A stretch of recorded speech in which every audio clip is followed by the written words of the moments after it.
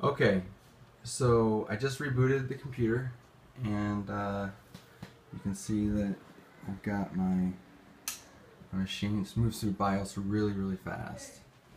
And we get Mavericks. Right now, I am not putting any boot flags in. I'm just going to hit enter because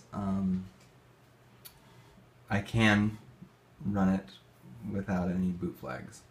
You will notice though that it takes a little longer than you would expect for it to boot.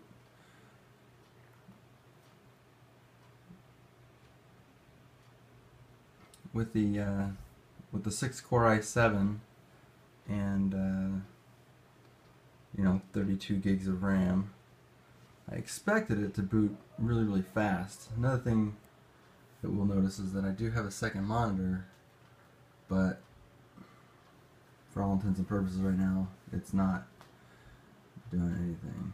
The second monitor's not.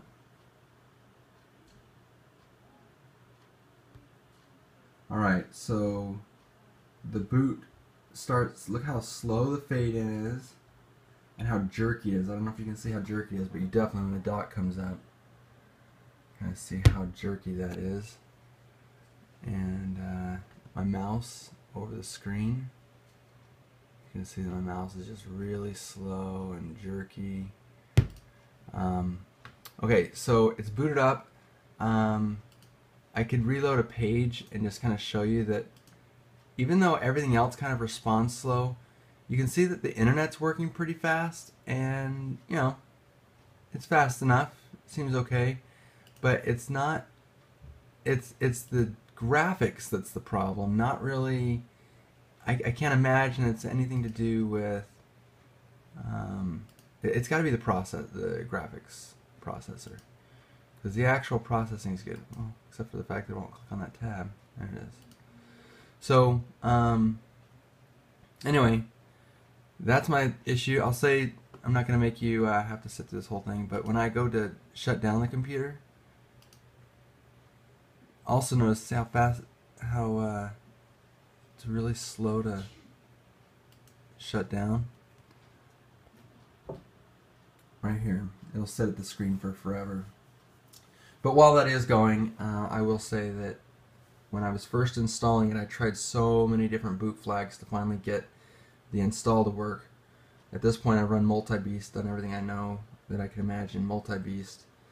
And as far as boot flags initially went, I would say that the one that would work, the key ones, are NPCI equals 0 times 2000 and CPUs equals 1.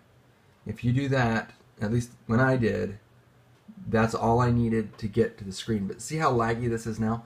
This is essentially what happened when I put those two boot flags in. Of course, -X and -V at the same time. Those are the four. So there's 4 boot flags I should be clear on. But what would happen is I get to the screen and I thought that it was frozen.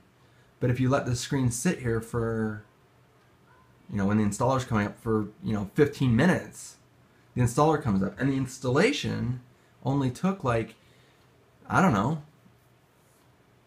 maybe 30 minutes max, maybe 20 minutes. It actually took probably longer for the installer to show up than to actually install Mavericks. So it's like the processor seems to be okay. It's just that, like, getting stuff to work, you know what I mean? It's really crazy.